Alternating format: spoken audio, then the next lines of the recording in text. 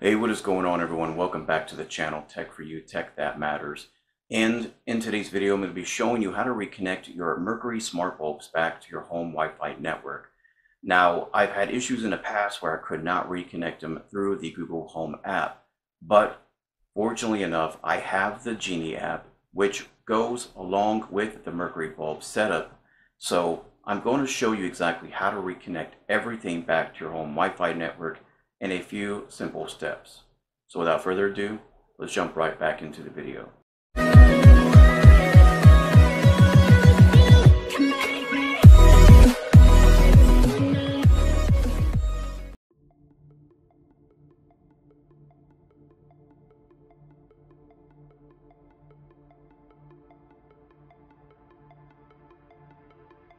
To find the Genie app, all you gotta do is go into your Google Play Store and just type in Genie, which will be right here. Once you find the Genie app, go ahead and install it, and it is free to use. You don't have to pay a monthly subscription, nothing like that. It's absolutely free. So I'll leave a link in the bottom description for this app as well. Okay, so the smart bulbs are already in my office. Now what I'm going to do is give you a demonstration on what it looks like if the smart bulbs disconnect from your home network. Now this could be caused by a power outage, or maybe someone's flipping a switch too many times and it's been resetted.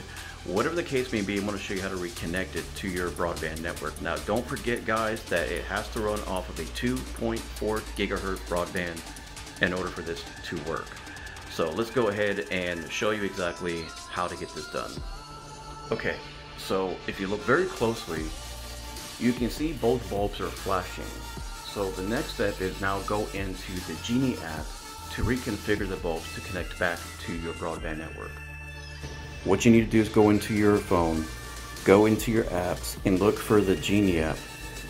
Once you get the Genie app brought on, what you want to do is go ahead and hit the plus button on the top right. Click this and select Smart Lighting. Now it tells you right off the bat that your phone needs to be connected to a Wi-Fi network, and make sure it's connected to the same network that the bulbs are requiring you to use. So turn on your Wi-Fi like you're seeing me do right here, and make sure again it's connected to a 2.4 gigahertz. Once this is happening, it's going to start adding the devices by looking for the Wi-Fi signal from the bulbs. Now, right when you have a connection, both bulbs are going to stop flashing, and automatically Google is going to register these devices. And as you can see here, they have been successfully added. So now you have the ability to control the lighting inside the app to adjust your smart bulb. So I have two lights. So this is the second one. And what I'm going to do is go ahead and show you what you need to do from here. Okay, so behind here is my switch for my lights. Okay, right now it is turned on. So in order to make this work, you have to literally hit on the plug. And let me see if I can show you this. You have to turn it off. Let me see if I can get a good, okay, so right here. If you pay attention, right here is the switch that tells you it's on. You would have to push it down once, up once, 2, turn it on, 3, down, 4, up 4. So 4 times, like up, down, and leave it on. Once that happens, that's when the lights are going to flash like this. And just like inside the Genie app that I have showed you, once you have a simple connection, it would reconnect to the bulbs automatically. And that's it. So that's pretty much it, guys. Those are the Mercury smart bulbs. And I have to say that with me using these bulbs for over a year, I have no complaints whatsoever. They are very energy efficient.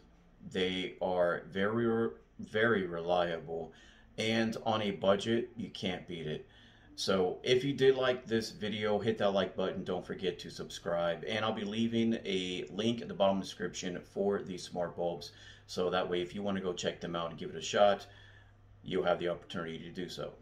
So until then, I'll catch you on the next video, but be safe, and yeah, peace.